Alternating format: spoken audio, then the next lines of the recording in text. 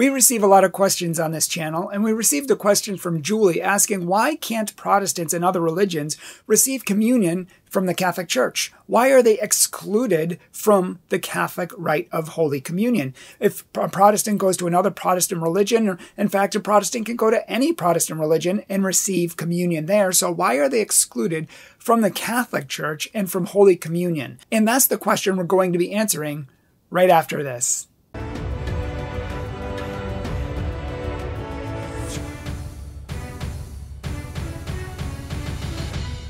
Hello, everybody, and welcome. If you haven't been here before, my name is Brian Mercier, and I am a professional Catholic apologist and the president of Catholic Truth, a nonprofit organization dedicated to teaching and preaching the truth of the Catholic faith in Jesus Christ without compromise and without apology. So if you want to know Catholicism, this is your channel. And if you would like a retreat, or if you would like a speaker for your parish or your church, please check out our website at info@thecatholictruth.org.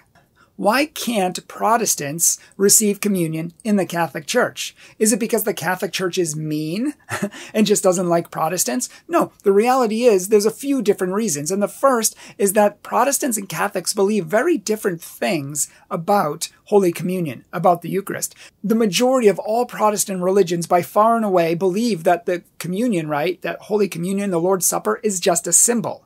Whereas Catholics, we believe it's the real thing. It's truly the body and blood of Christ. It's truly Jesus present in the Eucharist. Protestants say, no, it's just a symbol.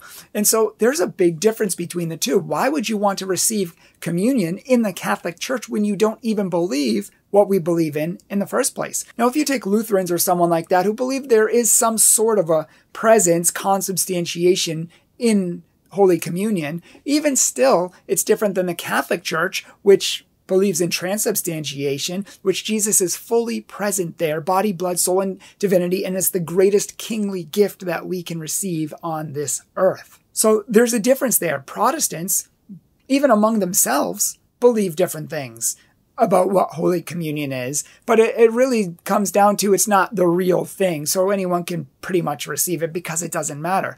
I mean, Protestants don't have, and I don't mean any offense by this, I don't mean to offend anyone, but they don't have the real thing. They don't have the real Holy Communion given to us by Christ.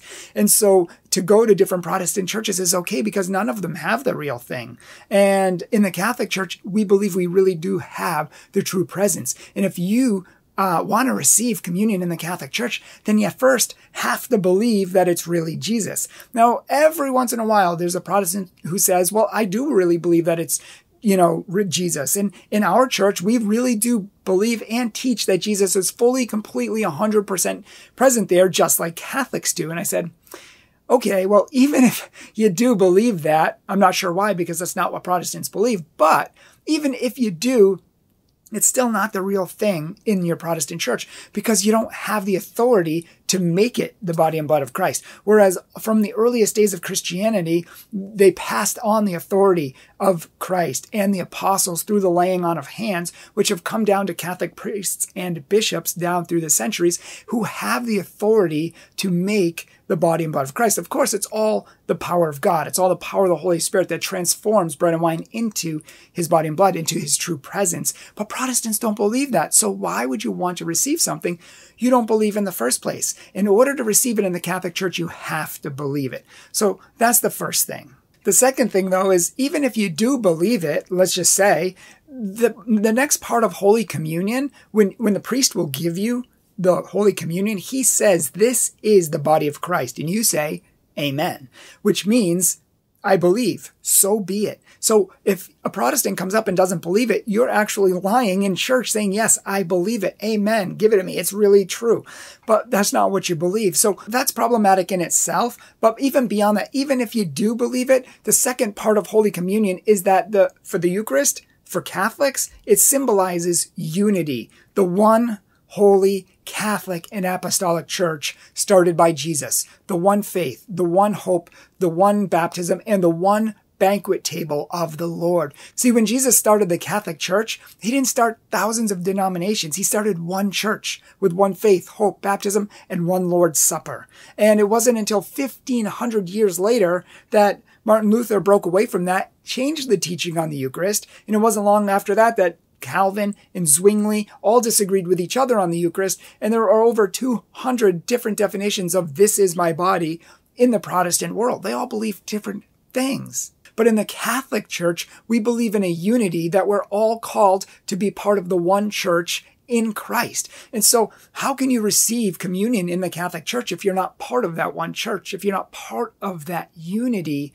of Christ? Think of the Old Testament if you think the Catholic Church is being unfair. There was one covenant, the Old Testament covenant of the Jews, and you had to be part of it. And there were certain conditions that needed to be met, including being circumcised, if you wanted to take part in the blessings of the covenant. And no dogs or pagans or anyone else outside of the Old Testament covenant was allowed to share in the blessings of the children. And this is the biblical language, not mine. So you had to actually become Jewish to take part in the blessings. And same thing in the New Testament. You have to be part of Christ's church to take part of the New Testament blessings. One of these blessings is the Eucharist, which is the supreme gift that Jesus has given us. And if you look in the Gospels, Jesus says, "This is my body, the blood, and this is my blood, the blood of the new and everlasting covenant, which is given for you." So he's associating the new covenant and the sign of the new covenant with the Eucharist. It's the central aspect of our faith, of the New Testament church, of the New Testament body, the Catholic Church. So in the Catholic Church, it's not just something like I've seen in Protestant churches where they just leave it on the altar floor and say, "Hey, if you want some, go get it. If you don't, no biggie." You know, it's like, it doesn't even mean anything to them. This is one of the pinnacles of the Catholic faith because Jesus himself is present there. So you have to be part of the unity. You have to be part of the covenant. You have to be part of the one body of Christ, which is the Catholic Church. It's kind of like a soccer team. And I don't mean to be offensive here, and please don't take offense to this. It's just an analogy that I thought up. But I remember growing up and I tried out for elite soccer teams. Now, if you went to any town team, you could join any town team at any time. They had no restrictions. They weren't that good. But for the elite teams, the travel teams, you had to try out for that. And you had to be selected for it. Nobody could just join it whimsy-mimsy, you know? You had to be chosen. It's kind of like there was something you had to work for. There was something you had to work toward. Whereas the lower teams weren't that good, you know, they didn't really take much. You could just join it. So other ones didn't really have any standards, where elite soccer teams and elite sports teams that you have to try out for, they have standards. They have things that need to be met. It's not unfair. It's just what's demanded of them because they don't take anyone. And the Catholic Church takes anybody, but not at any time in any way. If you thirst for the Eucharist, if you desire Jesus, and there are many Protestants who actually desire, and they see what the Catholic Church has and they desire it, and they're on their way to becoming Catholic. Others have already gone from Protestant to Catholic and now partake in the Eucharist, and some still want to but haven't started that journey yet. Wherever you're at, if you would like to take part in the Eucharist, in the Eucharistic banquet table of our Lord Jesus, the real thing, we would invite you to consider becoming Catholic.